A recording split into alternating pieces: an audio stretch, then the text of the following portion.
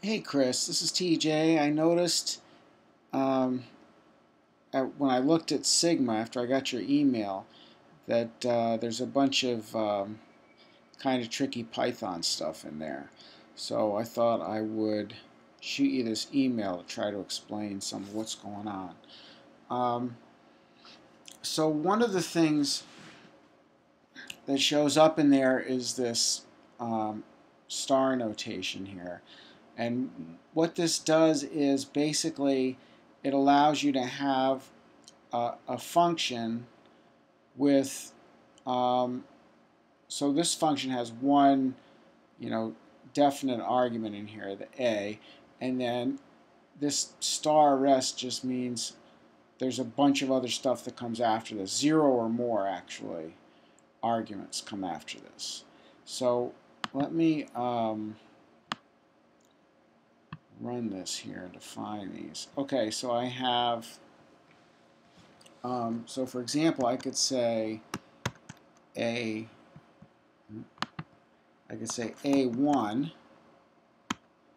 and it prints out the 1 and this empty tuple. So there's nothing in this rest at this point, so it just prints out an empty tuple. If I say A1, 2, 3, 4, 5, then there's a bunch of other stuff in there. Okay? So basically this is just a way of being able to pass an arbitrary number of arguments in.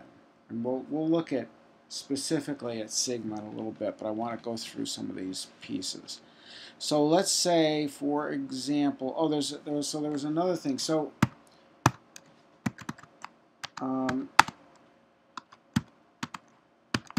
so you can make these tuples just like this. So it's again, it's like you can go ahead and just put them in comma separated, and they make a group like this. Okay, notice these are parentheses, these are not brackets like you get with a list.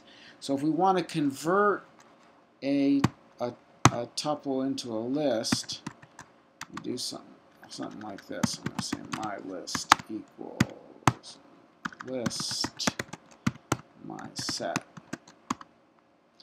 Okay, so now if we look at my list, see we got the square brackets. That's a list. Okay, so that's one of the operations I do in there, is that list thing. There's another piece of notation. I don't know if we went over this one, but so basically, if you say my list 0, you get the first thing in the list. If you say my list 1, you get the second thing in the list. You can also use negative numbers as indexes, so you can start going from the end. And what we do is we start from the end with -1, because -0 is just 0. So you need to start with -1 on the end. So that my list -1 gives you 10. My list -2 gives you the 4. Okay, so this is -1, -2, -3, -4. So whenever you have a list like this, there are two ways to pull out any number, with a positive number or a negative number. So my list 0 is the same as my list, in this case, my list -4, since we have 4 elements in here. Alright, now there's also this thing you can do called slicing. So you can pull pieces of the list. So let's say I want to look at, I don't know, from 2 to 4. Does that work? Or that's, yeah. So 0, 1, 2. Oh yeah, there's not 4 things, so it just goes to the end. So my list looks like my list 2, 3 would do the same thing. Oh no. Oh, okay. So it goes from my list 2 to 1 less than that number. That's right. Okay. So it goes. The first number it pulls out from the list is 0, 1, 2, and then the last number it pulls out of the list is this minus 1. So 0, 1, 2, 3. 0, 1, 2, 3, 4 minus 1 is 3, so that's why this was 410. Okay. So if you can also just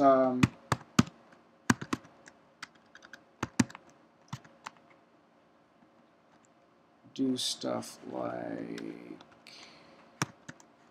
this. It'll just start with, this is 1, and we'll just do all the rest if you put a colon there, or if you put a colon in the front, we'll do that. Or if you do, you can use your negative indexing, okay? And that goes from, how did that work? Okay, so that pulled the first two.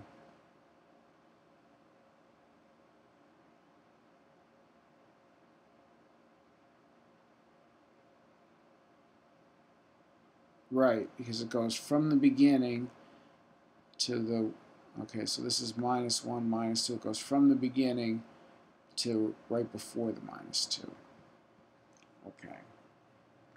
So that's the indexing stuff that you see in there. There's some other funky stuff. So we see this, here's another function right here. We're defining b of x, y, z. It's just print x, print y, print z. So if we say b of 1, 2, 3, it just prints out 1, 2, and 3. But sometimes you might, so like for example right here when I said, my list equals list my set, I had a list of stuff that I wanted to pass in. So basically when you're doing this, you're passing in 1, 2, 3. What you can do is basically dereference a list. So you can say b star 1, 2, 3, and it'll do this, or b star 4, 7, 9, and it'll take that list and just make it look, so it'll make, as far as Python's concerned, this, it'll turn this into this. Okay. And then concatenation, I'm not sure if we talked about. Let me just, so I have a list, and I want to stick another number on here. Let's say I want to make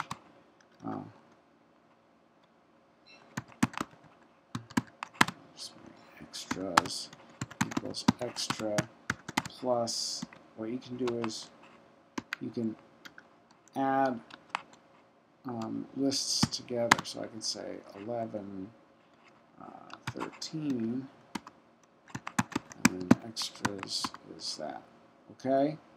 So now maybe we can take a look at some of the sigma stuff. Alright, so in sigma, sigma here, I'm passing the function f and a bunch of args there, and I'm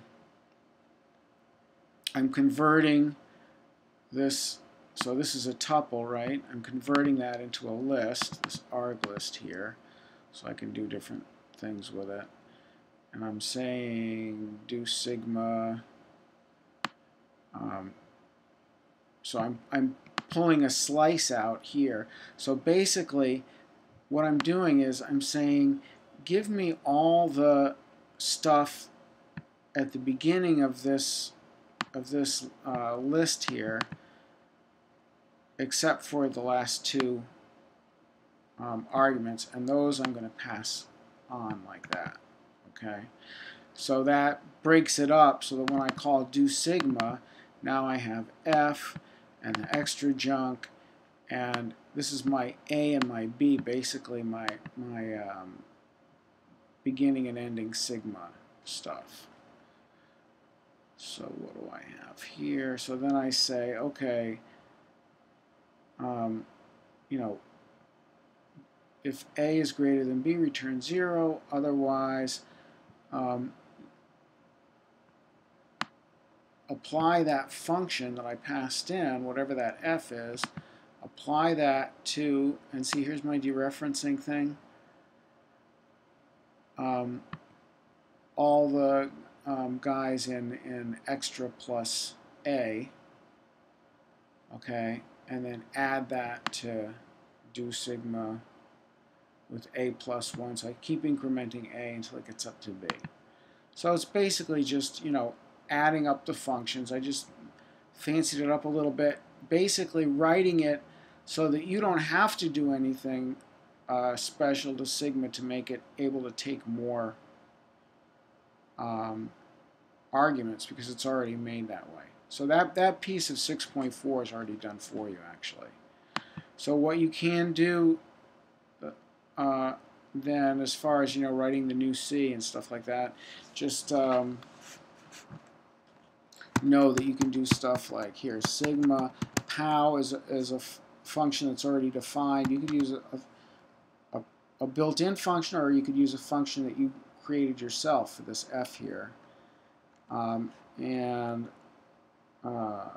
You know, then we could just put, well, you could just put some numbers in here. Let's say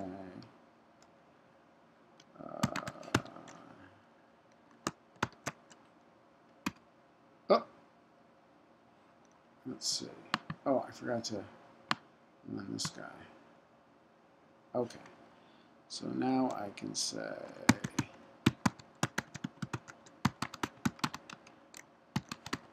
something like that, and that gives me, okay, so this isn't exactly what you're going to be looking for your new C thing, but it'll give you an idea of where you need to go.